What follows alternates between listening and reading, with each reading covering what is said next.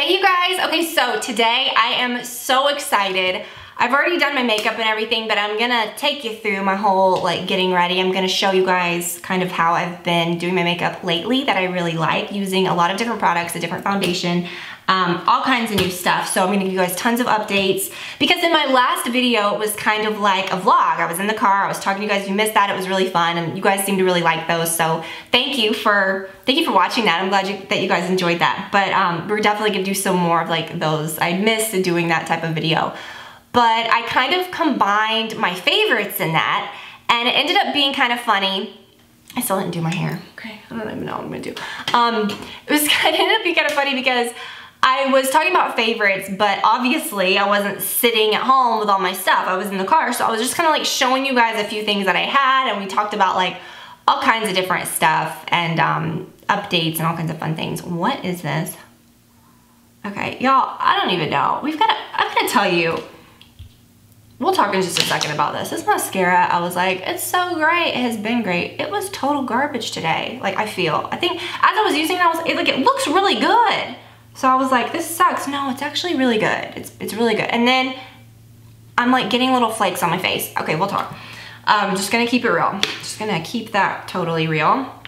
But now that I have a few things here, there's a few things that I wanted to address. Obviously, I didn't have some of those things with me. And a few things, let me just jump in right now and tell you guys a few favorites. We're gonna go into the whole look in a second. I start the video and basically I just dried my hair, which still haven't done anything to it. But I thought I would just kind of get ready with you guys and take you through my makeup and kind of update about some different things and talk about some just random stuff, I don't know. So we're just gonna talk about everything, but we're just gonna talk about all kinds of fun stuff. Hopefully. No. This deodorant, you guys, is life-changing. Oh, I gotta show you what I bought during that event too. When I was doing that vlog, the last vlog, where I was going. I'll show you what I got in a second, but you guys know my whole thing with deodorant. I'm not gonna tell you my whole history with deodorant, but I love natural deodorants. I've gone through several, I've tried different ones, some very long term, and then I end up going back to just my cashmere mist, which I really, really like. It's a very good antiperspirant. This is the Kopari coconut oil deodorant, and it's fairly new. You guys know I love the Kopari coconut oil on my skin. So I thought, yeah, let's try it. I thought this was gonna smell like coconut. Let me tell you, I was not expecting this smell. It is the most heavenly scent of all time. Okay, totally using this right now. The most heavenly scent. It's not coconutty. I don't even know how to describe it. Yeah, there's a hint of coconut, but it is the yummiest flower. You have to try it. You will just not understand until you try it. I was expecting it to smell like coconut oil, but here's the thing. So natural deodorants all the time are just so sticky, especially ones that glide on like this, which is almost like a gel. It's very strange. There's no whiteness to it. Let me tell you, zero stickiness, okay, actually works. And here's the thing, when you first start using a natural deodorant, you'll use it once and you'll be like, oh my gosh, this doesn't work. Here's what you need to do. So really get your armpits super clean, scrub them, whatever, before you start. Use it and then use it again at night. I use it always, even years ago when I used my La Vanilla, morning and night, always. And then I would take it with me sometimes. It's a sacrifice you make if you're gonna wear a natural deodorant. Sometimes I would just get away with it once a day. It just depends on what you're doing. I'm really shocked that this actually does work for me. It's just too good. I'd used it this morning, but then you saw I just glided it right on. The scent is so sexy and good. But I did want to update on that. Okay, and we'll talk about this because I do kind of feel like now it's garbage. What the heck happened, you guys? I have been using this stuff for probably 3 weeks. It's feathery, it's light. I'm like, oh, I cannot wait to share this. Am I hitting that point where it just sucks? I don't know, but it's it was so clumpy today. And it started falling out. I'm gonna do a rant video because I've got another mascara that really, really threw me for a loop and tricked me. Really tricked me, okay? So I don't know, I mean, I like it because it's pretty. And even when I was using it in the video, I was like, oh, it's so fluttery. I have been using this nonstop and I loved it. I used it yesterday and loved it. Something about today, I guess it just knew I was filming and it was like, I'm gonna F with you today. Before we get into the actual makeup look, let me show you guys one more thing that I feel like is a favorite because I feel like I need to talk about this. Okay, so I got a new makeup mirror, you guys, and you're kind of an avid or an ongoing viewer of mine. You may have caught videos where I've talked about makeup mirrors and the saga. Let me tell you, right here, I don't like to have cords. I don't like anything plugged in, but I like a mirror. I have my big mirror behind me, but I like something that's a little closer. So I bought this years ago. These are pretty genius, the Simple Human makeup mirrors, right? This one is not charged, but you know, when you get it close to your face, it'll come on. The problem with this one is that it is just, well, it's really dirty, but it is just magnified. So you have to get really close to it, right?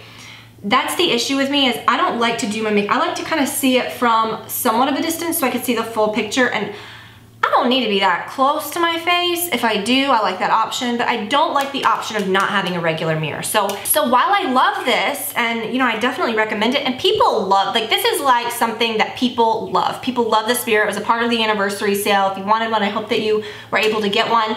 My mom loves this. She has one that like mounts on her wall. People love these. If you have bad eyesight, like such a good thing. But I always wanted a double one. And I'm so flipping excited, you guys. So I have this now. Now I keep this little clip on it when I'm filming, because when you get close to it, you see it's like one of those deals where in a second the light will go off because it knows I'm not in front of it. And then when you get in front of it, it comes on like really beautiful. You can like dim it. It's just like you run your finger like that and you dim it. It's so cool. But when I'm filming, you see it goes off and then it will come back on, and it's like, oh, well, it's not gonna come back on because it just went dead. That's fabulous. Great, perfect timing. But the thing is, so what I do is I'll keep this on it. I knew that was gonna happen. I have not charged it since I got it, and I've had it for a while. And when I film, I clip this to it so the light will stay on when I film. Isn't that funny? So yeah, totally went off. But here's the thing, here's the genius thing about this, you guys. So do you see this? It has a regular mirror on it. And then it has this little magnification built into it, which I will say I don't dig, because why? You've got the big one on the other side. You flip it and it's magnified. So sometimes I do like to do that. But I wish that this whole thing was just regular. I don't get why I need that if I can, it just takes off places that I can see. But it's fine, but it's cool and I love it. Oh my gosh, that's so funny that it went dead right when I was talking about it. Oh, I love that. Now there's two options. This is the rose gold and this is like just the regular, but I don't think you can go wrong with either one of them. They are a bit expensive, so if you wanted one, I hope that you were able to grab that one during the sale, because I think I'm just weird about this. I think most people really do like this, and if you are in a bathroom like mine where you can see yourself in a regular mirror, I get just having that one, but I really like that. So, okay. We'll get into the video. Is there anything else to talk about? Yes, I wanna show you guys what I got during the event that I went to. I went to my friend's Kendra Scott event that I talked about in that vlog. That's where I was going that night. And I ended up getting these earrings, and they're kind of like, what are they called? Like druzy, and they're very, can you see how sparkly they are? They're like a rose gold, just very sparkly, beautiful. I've never been a huge Kendra Scott fan, and just lately I've picked up pieces from them just very randomly, and it's like, it's all these different pieces. I got one from the anniversary sale. I bought that necklace just walking into the store with my friend on my birthday. I told that story in my last video, that really nice necklace that I wear sometimes is Kendra Scott. It's like gold and diamonds. It's really pretty. I am really digging it. Like, I'm really into it. So I've had this bracelet for a little while. This one that has the little dangles that pulls. It has like a little thing. They have necklaces like this too, which I think maybe I would really like, because I love like lariat style necklaces that you can adjust. So this one's really pretty. And their stuff's good about like coming in different metals. Like this one I think came in like rose gold, silver, and black. And all their stuff is like very, like they guarantee it, you know, like you can return, I don't know. Totally not sponsored by Kendra Scott anyway. I've just, for some reason, gotten a lot of this stuff lately. But during the event, I bought this bracelet, which let me show you how it looks on first. It looks like a little crown. It's just very delicate. So it stacks on top of things. But if you can see, it looks just kind of like a little delicate crown. It's very cool. So I don't know, very lightweight. So I got that, and I got these earrings, and they do have really fine jewelry. Like that necklace is expensive. I know it was something that I kind of treated myself to on my birthday, but a lot of their stuff is just like very affordable, but it's nice, you know? It's like all kind of like, I believe she said it was like sterling and it's like plated. I don't know, maybe not, but something like that. She was saying it was all plated or something, like with gold, and then, is that right? I don't know. I wanted to do kind of a little intro like that, and I just kind of wanted to keep it real today and come in here and just talk. So, so let's do the makeup and then we'll talk about even more stuff throughout the video. Okay, this is so weird for me, you guys. So I'm using a primer, which I never usually do. I've always tried these and I've just never found one that I loved, but I really like this oil-free one, the Laura Mercier. And it's like a little, it's like a gel. That was probably way too much. I'm just gonna like dab it off.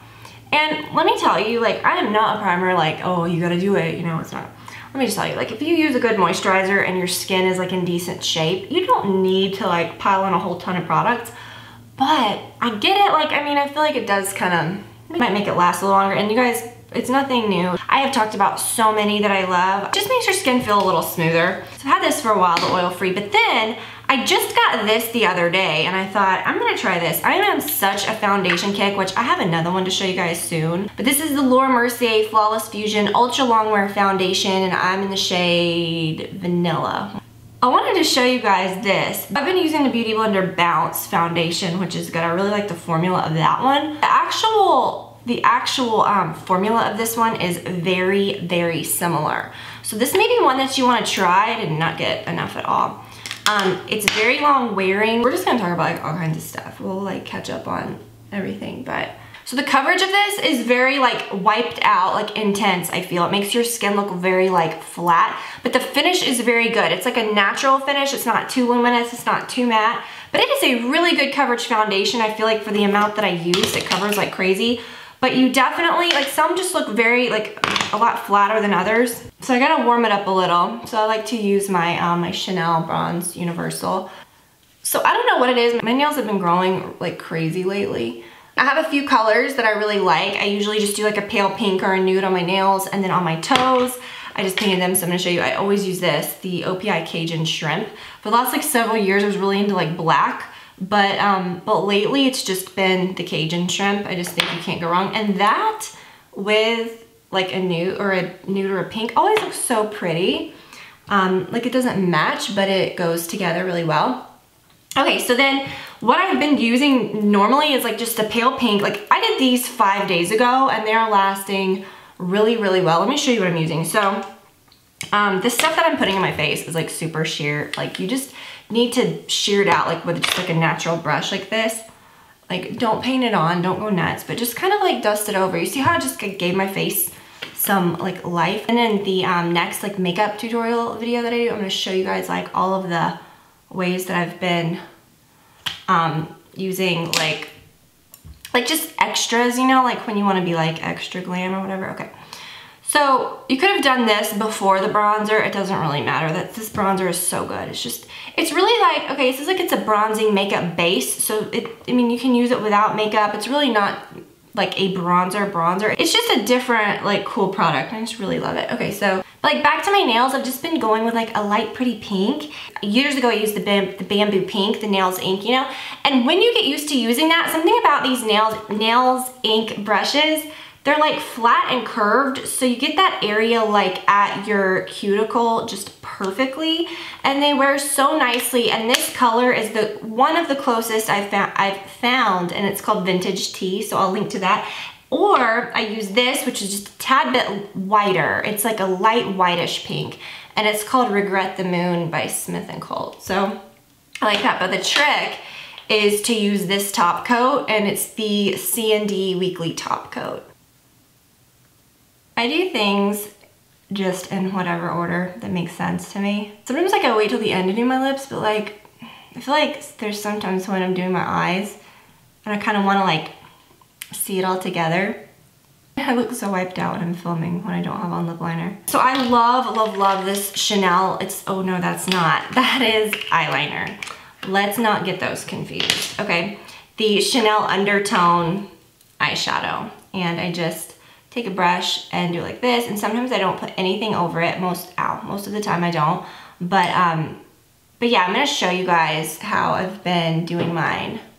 I was gonna use a little bit of my new Tom Ford palette, but this is like day to day. This is what I do. Like I just don't put on any like powdery eyeshadow. I just do this most of the time.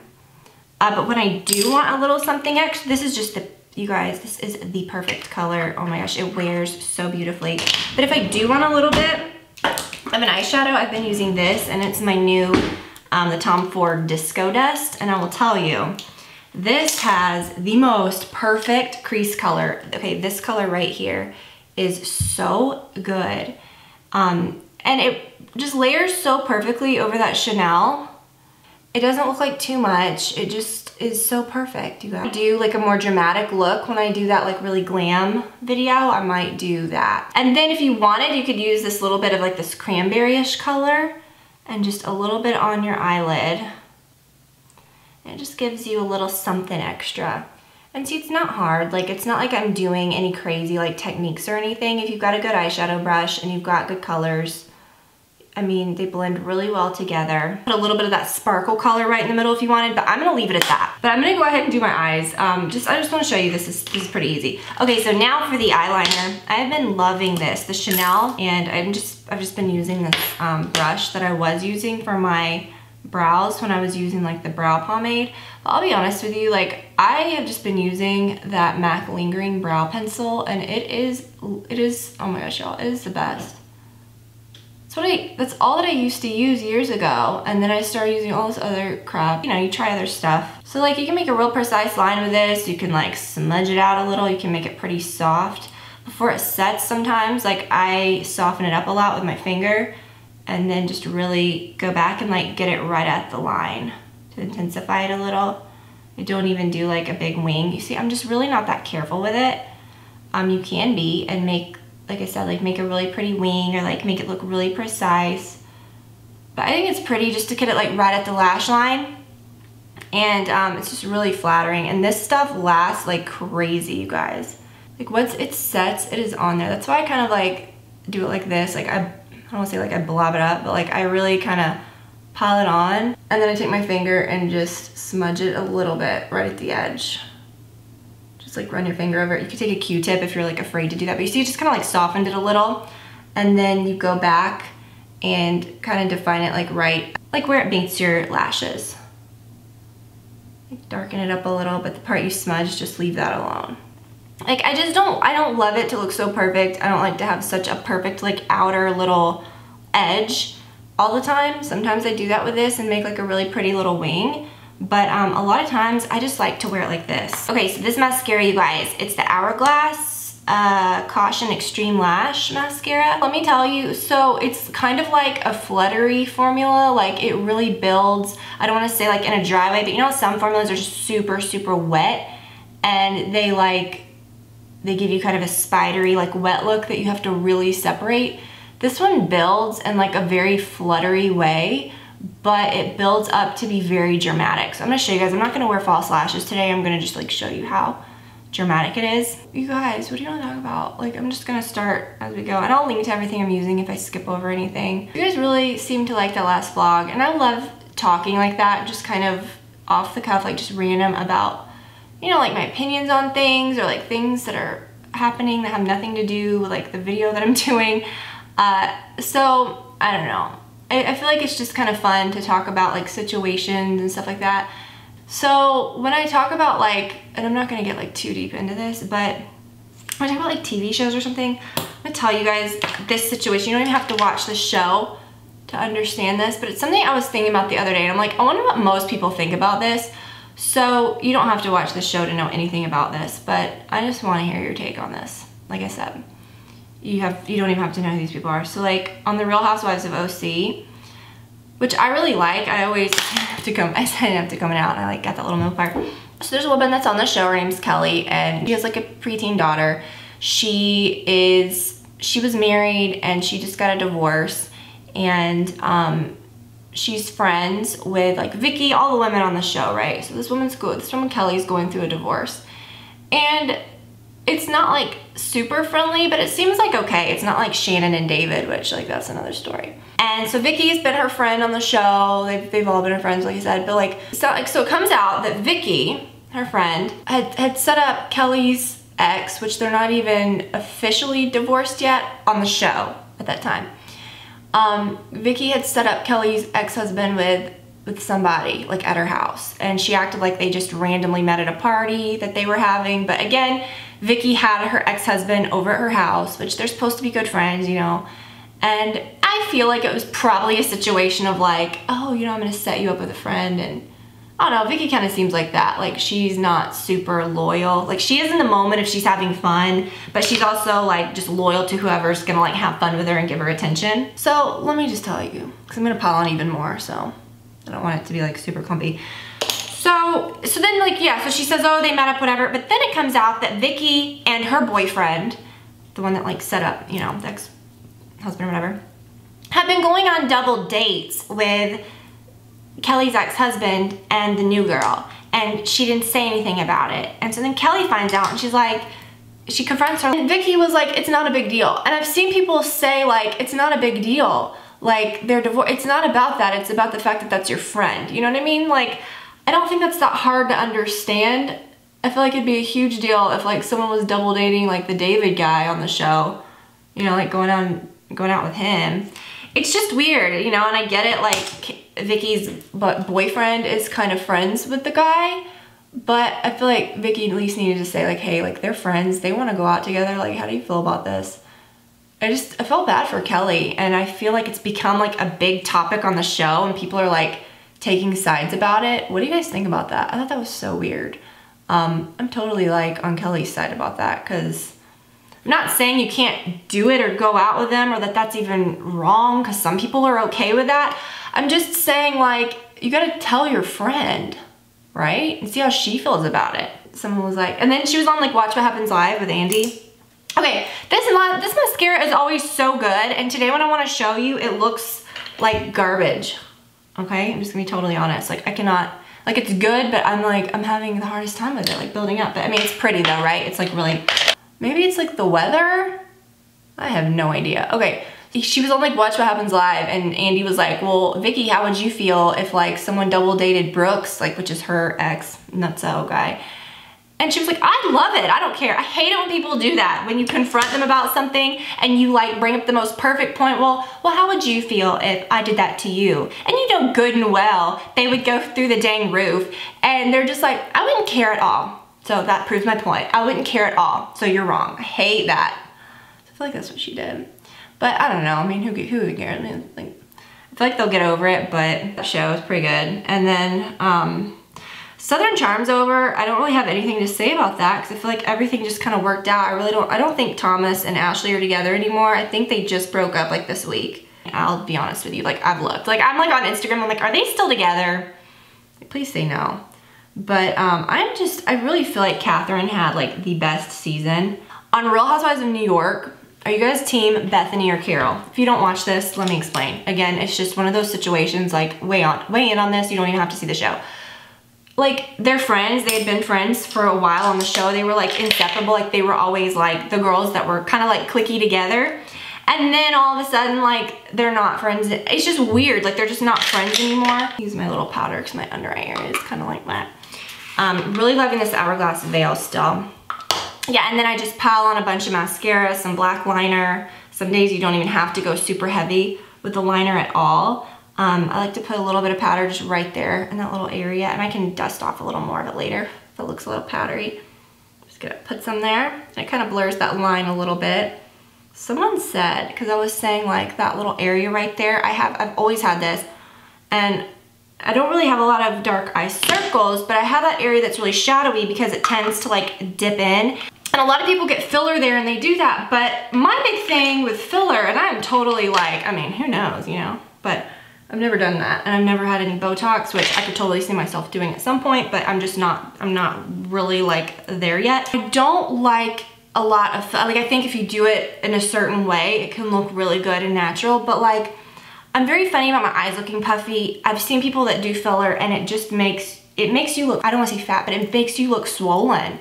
And I'm not even talking about when it's done badly. I just don't understand, like I think there's a difference between making your skin look plump and pretty and just kind of round. I think you start getting that like round face, and I don't love that, but I really do try to, like, when I think about, oh, I could do something like that, I really try to think, you know, well, I wanna resist that because I just don't know.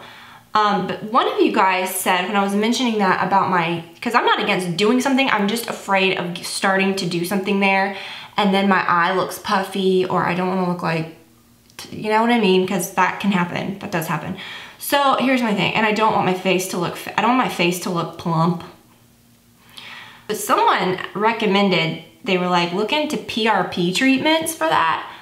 Isn't that like the vampire thing? Like where they give you like, nope, don't care. Not doing that. I would literally, I would faint. Like if I see blood, like any kind of like surgical, I cannot handle it. I really, like, I would flip out. I would be laying there, it would not even be worth it for me. I don't know. But isn't that what that is? I don't know. Someone said try that for that area. And I'm like, I don't know. So I gotta look into that.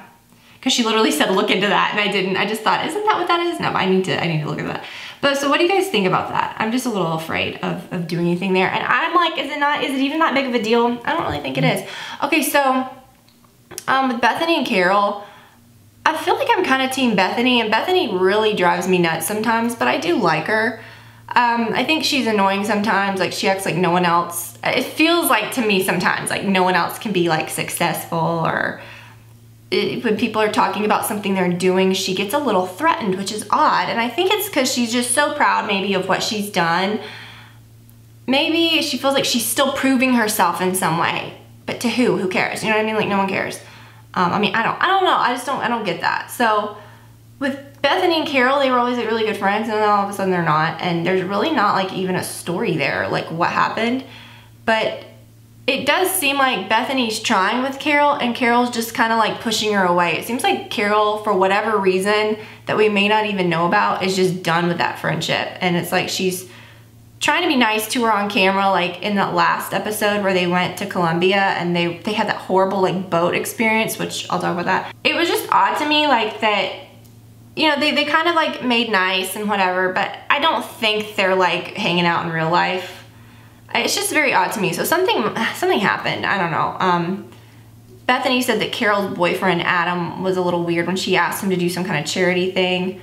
But again, like that doesn't explain. I'm just not sure why Carol's like, it just seems like she's kind of pushing her away a little, because they were really close, or it seemed like they were. I don't know. And like Bethany gets all sad and like cries about it and like really tries to open up to Carol, and Carol's like, it's not a big deal, just leave it alone, like everything's fine.